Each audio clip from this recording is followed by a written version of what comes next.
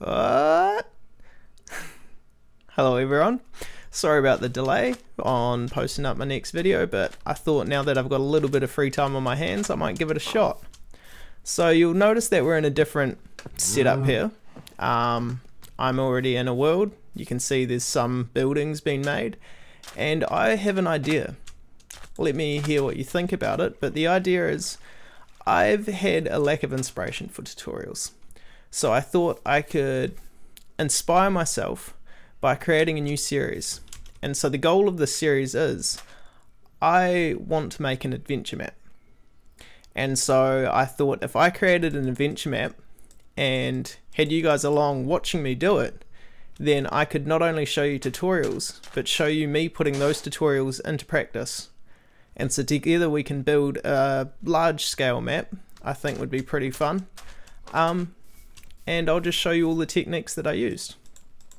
So you'll see here that I have, as I mentioned before, got a few things set up, including, you can see I've already got CustomNPCs installed, but you will notice when I go to script, I haven't got the scripting language installed. And so this was something that lots of people asked me about.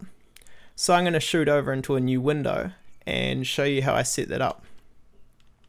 So here we are in the Minecraft launcher.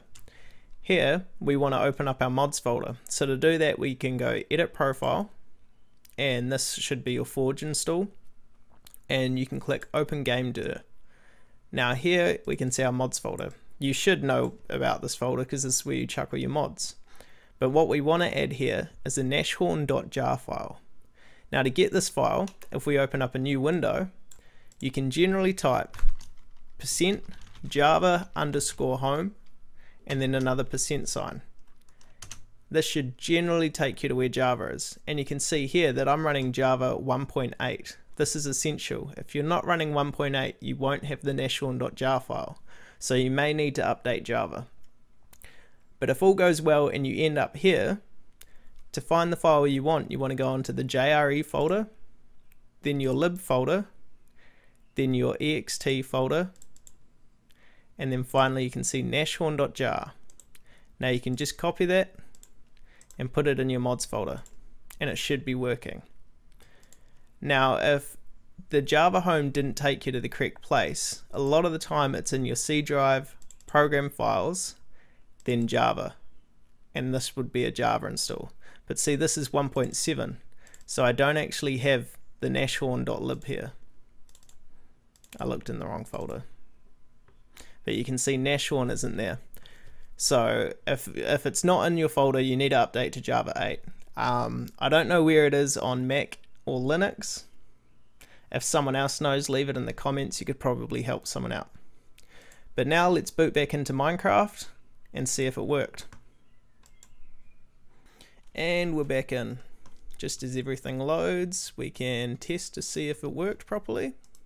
We can right click, and you can see ECMA script. That, if you don't know, ECMA script is actually what JavaScript is called. I don't know why it's got two names, but this is the proper name for it. So now we can enable it, and we can give it a test and say interact, and just say npc.say hello there, oh Simon. Now we can interact. You can see it worked. Now, as mentioned before, I am running Minecraft 1.8. You can see it's Forge 1.8. This is because I've been following the development of CustomNPCs, and he's added a few features here that I can't wait to use, such as builder blocks, copy blocks, scripted doors, which, I mean, if you're working on an adventure map, this could be lots of fun. I can't wait to get into it. But on the downside, a lot of mod packs only use 1.7.10, and there's a reason for that. It's because upgrading mods to 1.8 was actually a bit of a mission. So there will be some things that don't work in 1.7.10, but I will generally tell you in the episode if it should work or not. hopefully, if I remember. If I don't, comment, growl me. But yeah, so this world, exclude the terrible building. It's a work in progress. I know I'm not a great builder, but I'm willing to learn. As I mentioned before, I wanted to make an adventure map. And yes, I've never made one before, so I'm going to be jumping into the deep end here. But this isn't going to be about the map as much as it's going to be about the techniques I use in CustomNPCs. And so I'm more than happy to add features that you request into the map. As for the story of the map, I've got a story set in stone, but I am open to suggestions on that as well.